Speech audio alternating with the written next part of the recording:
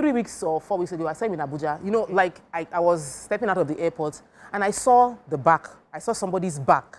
And I was like, That looked paid for. I'm like, who packaged back like this? So I was rushing to sort of like see The face. the person's face.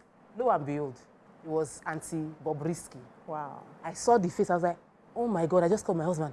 I just saw Bobrisky. The back, it was very rounded.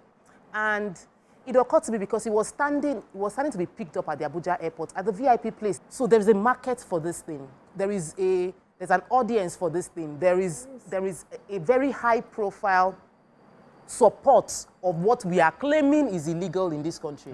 There's a high profile support for it. And until we are ready to admit that, when I saw it, I felt like either he paid for himself to win so that it would trend, because we know that people do these kind of things, or the movie producers deliberately gave it to him so that the movie would trend.